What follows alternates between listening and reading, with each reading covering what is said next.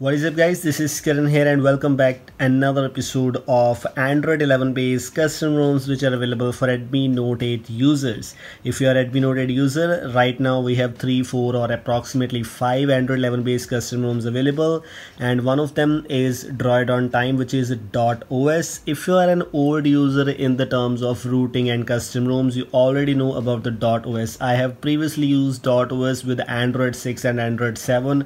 At that time .os was also one of the cool ROMs out there, but then I didn't use even once this ROM, and now we are back with .os with Android 11, which I've installed it on my Redmi Note 8. Looks interesting, by the way.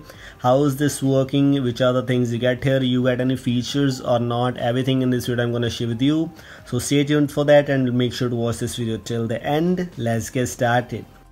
Guys, first of all, let me tell you one thing, that this ROM comes with the quick step launcher pre-installed, and if you want to install the pixel launcher, I just made a video yesterday. You can go and check it out, that how you can install pixel launcher this ROM.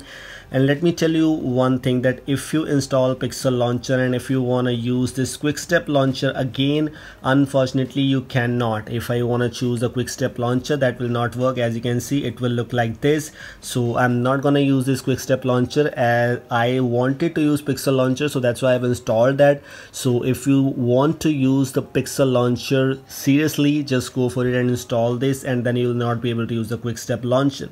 Pixel launcher is great in the terms of some features. We had a lot of features out there. We can use this launcher and I am using this. Also, I've applied the pixel wallpaper from the Pixel 5, and the link for this video and these wallpapers is also in the description. You can go and check it out. And if you go for AOSP apps, yes, it has AOSP apps like the messaging and dialer pad. I already have replaced some other things. It's fully based on AOSP, so has all the AOSP features out there as expected. And if you want to customize your quick settings, you cannot do at all.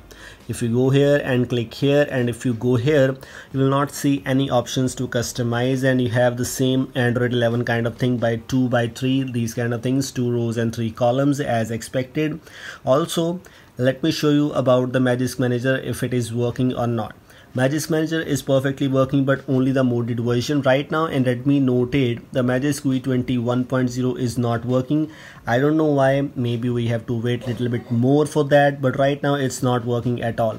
And if you go for safety net status and want to check out how safety net, unfortunately the safety net status is still not passed yet.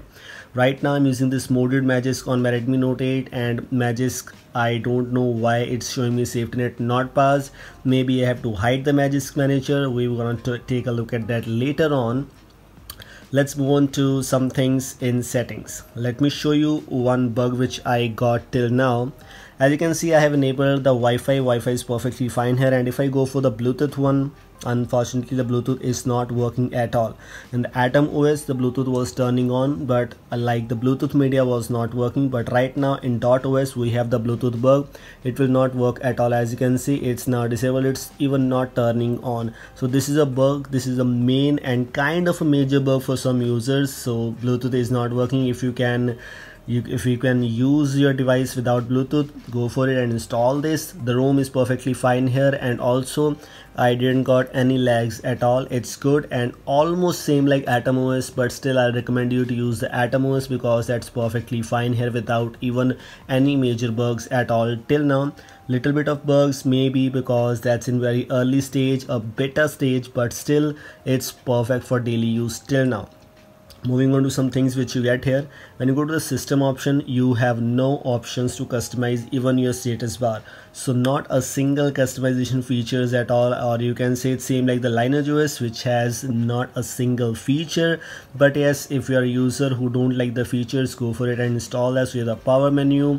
We have the system navigation options where you can enable the gesture navigation, and you cannot hide these kind of things like the navigation bar pill. If you want to hide, you cannot hide that.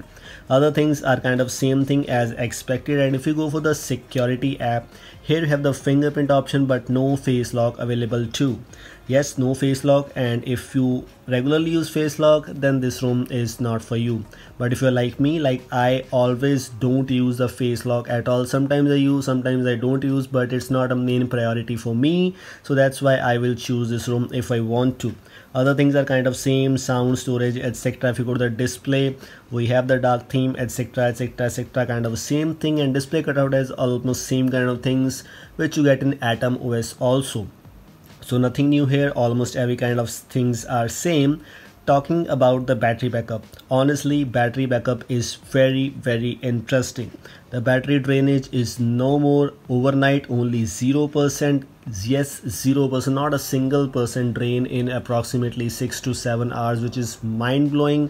And overall the battery backup is perfectly fine. Here I'm using it from some time, it's great. So in the terms of battery backup, I will recommend you to use Droid on Time, which is .os custom ROM based on Android 11. Other things are kind of the same.